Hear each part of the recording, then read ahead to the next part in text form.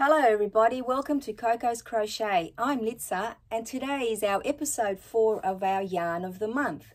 Now every month I come on and I share my experience with a new yarn that I may not have tried before or that I may have tried, and I'm trying to discover new ways to use it. Sometimes these are yarns that are new to you as well, or you might be able to find something similar in your part of the world, because as you know I live here in Sydney, Australia, and we sometimes have different yarns available to us more readily than some of the yarns that you may have either in the UK, the US or other parts of the world. So I just thought that this would be a fun little series so that we can compare the yarns that we use and also see what's available to us and, you know, how it behaves. Is it worth buying when it's on sale? Because I have been known in the past to just jump in on a sale and not ever having experience using a yarn that's on sale, and then I discover that I either love it or struggle to use it. And I do have some, I'm embarrassed to say or sad to say, sitting in my stash that I've yet to play with because I've never bought it before, and you know, it's just been sitting there because I bought it on sale. But I endeavor through this little series to actually try all of the yarns in my stash, and some of you also have it in your stash and you join along. And if not, you might have experienced different ways of using it, which I love to hear always in the comments or via email. And if you yourself are going to use the next yarn of the month and you have it sitting in your stash, please send along photos and your experience with it as well, because I love sharing that with all of you, because sometimes we have different experiences, and that's just the nature of how life is. You know, one yarn that I might love might not be something that you enjoy using, and vice versa. So it's always nice to hear what other people think. So that's predominantly why I started this little mini series, Yarn of the Month, to bring different yarns to the highlight every month, and then we get to see how we can use them. And if there's something that we want to use, because some people prefer different textures or different yarn content. So that's another thing that's very important, you know, to know what is in these yarns. So last month you might remember that we ended with this yarn being yarn of the month for August, and it is this beautiful velvet yarn. Now I absolutely love this colorway, so you won't see it in any of my makes today because I have earmarked this for something else. So it suffices to say right at the front that I do love this yarn. So let me tell you a little bit about it. I have made a little swatch for you as well. I'll show you what I made with it, and then we're going to talk about what next month's yarn will be, because it's always very exciting to find out what yarn of the month will be for the next month. So let me just pop my clipboard down. Now this yarn, as I showed you, and I'll read off some stats while I show you this one here. So basically this yarn is 100% polyester. It comes in 100 gram balls and 105 meters. It recommends to use a 5mm hook. Now I did use a 5mm hook for the swatch that I made to share with you, but I also have used 6mm and 7mm hooks with this yarn, and I'll show you what the outcome is. Now it does say to cool wash and do not tumble dry, do not iron, and do not bleach. Well, I guess that, you know, anyone that's worked with any yarns like this in the past would know that. But to feel, if you've never felt velvet yarn, it is absolutely gorgeous. It is so soft to the touch and very, very enjoyable to work with. This yarn might put some people off because it actually looks a little bit lumpy and bumpy, like it's not smooth. As you can see from here, it's a little bit textured, but when you start crocheting with it, somehow it's almost like it's self-healing. It sits with itself and it just becomes one beautiful smooth fabric, which is something that I really enjoyed about it. Now I have discovered while I'm working with it that it's not just for blankets, because when I first started to crochet with it a couple of years ago, that's all I thought that it was good for. And I actually have a tote sitting there full of a variety of the colors waiting to make a couple of blankets. So this was actually really good for me to experiment. not only to, you know, show you how, you know, how to use it, well, not how to use it, but what it's, you can apply it to, but it actually brought to light for me things other than just blankets. So let me show you the little swatch that I made. Here it is here, guys. Now, you can hardly see from this that there is a variety of stitches here, right? Now, I'm talking in US terminology. So basically, I've done 2 rows of the single crochet, 2 half double, 2 double.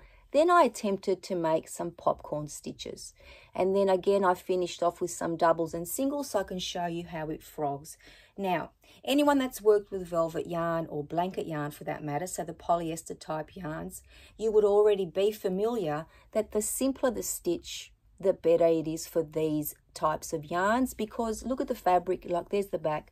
You can hardly tell that there's any different stitches in there, right? And that's absolutely fine. So where I'm going with that is that I wouldn't actually attempt to use these types of yarns for stitch definition. So if you're trying to experiment with a new stitch, like I love, for example, the cross stitch, you know, the lemon peel stitch, waffle stitch, although that one might work because it is, what is it, back post and front post that you use in that. But if you want a yarn to have stitch definition, I need to get my words out, this is not the yarn. But if you want something that creates a beautifully soft textured fabric, it is absolutely gorgeous for that. And let me tell you, it glides off your hook. I have made this little swatch using my 5mm hook as recommended on the ball band.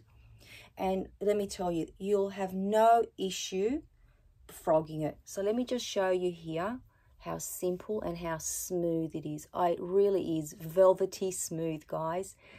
So if you do make a little mistake, fear not, because you'll be able to frog it very easily.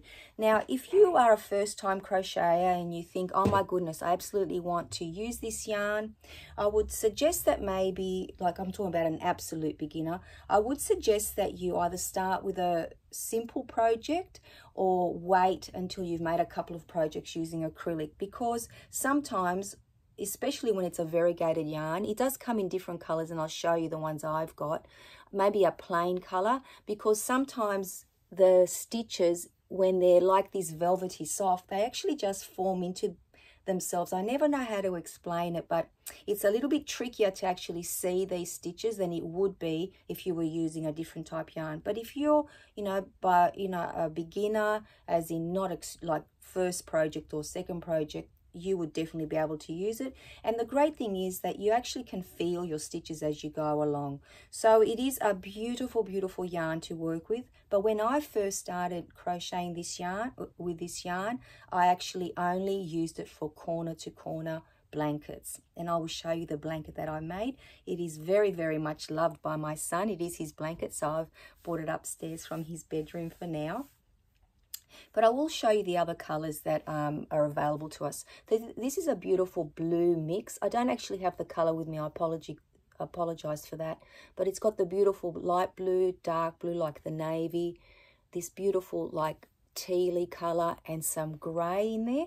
Absolutely love that colorway. This is my absolute favorite one, which is the purples. I think it says lilac mix, something like that. Iris mix, this one is. And then you've got this one here, which is like the natural colors, and I think they call it camel. Let me get my glasses on, which is very strange to me. Earth. Now that's a good name for this one, right? And look at the gorgeous browns and grays in there. Absolutely love this one.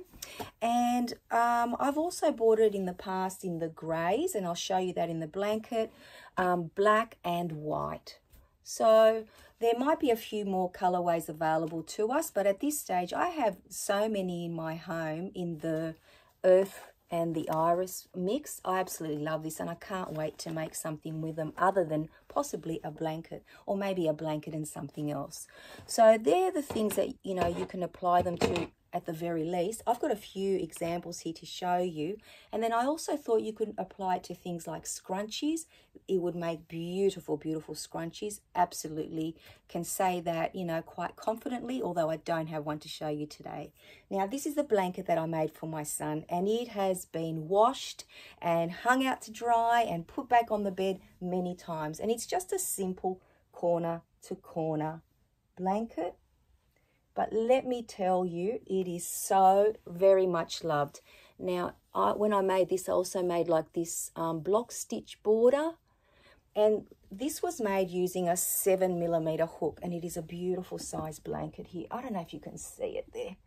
Oh my goodness. Now, these do become a little bit weighty because in something like weighted blankets, so if you like a blanket that's not super, you know, what is it, like it doesn't weigh very much at all, but super soft, super cozy, and very, very warm, and you actually feel that it's on you rather than just, you know, it's like a sheet almost. This is a great blanket for you. So it's a little bit weighted because in a project like this, I probably used from memory around 14 balls. Now, each ball costs around $5 before it's on sale, $5 or $5.50, but I have been able to purchase it in the past for almost half price, and it is a really good time to jump on board if you have that opportunity. So I'll pop this blanket over here, this very much loved blanket, which I love that about it. Now, the other thing that I made, of course, I had to see if I could make a beanie with it because, like I said, I've only ever made blankets with it. And now, to my surprise, this beanie is a little bit bigger than what I usually make. But look at that. You can actually see the posts. This is the Divine beanie, which I'm actually absolutely addicted to. And look at that gorgeous colour pooling. Isn't that awesome? Now, I might pop it on my head later, but it is a bit longer than usual, guys. But I'm sure I'll find someone that will cherish that. So, again, another beautiful, beautiful project to make with this yarn. And then I thought, I wonder if it would be nice for plushies. One would assume so because I have used different velvet yarn for plushies before. And I always wanted to make a little key ring. So I made this little octo here. And I've just attached it to a keyring. Now, because of the colour, you can't see, but it's actually got two little eyes as well. Now, this pattern is by, and I have written it down for you because she's got a beautiful channel. I've only just discovered this channel, and this is the Mini Octo keyring, No Sew, and it is by Joanna Martinez. And this one I used a 5mm hook for, a couple of little safety eyes, and some stuffing, and this actually crochets up so very, very quickly. And again, very, very simple to do using this yarn because your hook glides through it. Once again, because it's all single crochet, I wouldn't maybe have it as your first project, but if you're confident enough to give it a go, why not, guys? Who am I to tell you what you should or shouldn't make as your first project? Because let's be real, when I first started, I did attempt a few things out of my, you know, expertise, and yet I still managed somehow. So that's something else you can make. Definitely make plushies with it or amigurumi. And then, of course, I've been making the marble fidget toys, and this is absolutely perfect for it. The feel is amazing. All there is a little marble in here. And this pattern is by our friend Jenny over at In My Spare Time Crochet. So I'll pop those down in the description box as well. Look at that, fibers flying around now. So these are the projects that I managed to make to present to you and to surprise myself, because I know I've said it now at least 3 times. I only ever thought when I looked at this yarn, blankets. And now to my surprise, very pleasant surprise, I can actually apply it to so many things. So would I buy this yarn again? Definitely, without a doubt, 100%. And I hope that I do come across it on sale, because right now I'm thinking of so many things that I can use what I have in my tote over there, that I may not just make the 2 blankets that I had, you know, put it to the side for. Now, the other good thing is that you could probably team this up with other velvet yarn that you have, even though the range of colours is, from what I can remember, limited. Maybe possibly 1, 2, 3, 4 of the variegated, and definitely the black and the white in the solid colours From memory, I don't remember them being many more, but in saying that, who knows, you know, maybe my Big W, which is where I purchased mine, and also the reject shop here in Australia has it as well. So keep a lookout for it, guys. If it pops up and you haven't used this yarn before, I highly recommend it. I would probably go as far as to say 10 out of 10, because you can actually apply it to so many different projects, which I absolutely love. It loves the metal hooks, just glides off them, and it has no issue at all when you use the 7mm is a plastic hook at the end, and it does a beautiful job with it. So that's it, guys. Yarn of the month, episode 4 already. Oh my goodness, we've just done that one. So we can tick that one off the list, that we know what that yarn is all about. And now we need to get on to yarn of the month, episode 5. What are we going to be using, guys? Well, I did look around my yarn room for the I have been actually thinking about this for the last couple of weeks, and there is so much variety in here, but I just thought I'd use a yarn that I've been sitting in my stash for maybe a year and a half or longer, which I actually bought in Millends. And I was also very lucky to be gifted 2 balls by our beautiful friend Fran. So thank you once again, Fran. So I thought I would do it justice by actually applying some time to it. And I'm talking about the Payton's Sierra yarn. So this is actually a beautiful, beautiful yarn. I have these 2 gorgeous colors here. But I also have, as I said, Millends, possibly 3 bags, which is quite a lot of this yarn. And I thought, why have I got it sitting there? It's time to let it shine. So this is the yarn that I'll be highlighting or showcasing for you for Yarn of the Month in September. So please come back in a month's time and see what I've been up to with this Sierra yarn. I hope it's something fabulous, because I do have a couple of ideas in my mind. I just hope that I can get them done in time. So fingers and toes crossed, guys. So I hope you're all keeping well. If you've played with a Sierra yarn and you'd like to share with us, please do so, and I will make sure that I let everybody know what your thoughts and experiences were as well for our next episode 5. Oh my goodness. And as for today, thank you so much for joining me. I hope, you know, like I said, this yarn has inspired you to either make something using velvet yarn if you can't get this particular one, or if you do have this one in your stash sitting there like some of us do with many yarns, and it's time to get it out and enjoy playing with it. So until I see you all very, very soon, take care everyone. Bye-bye for now.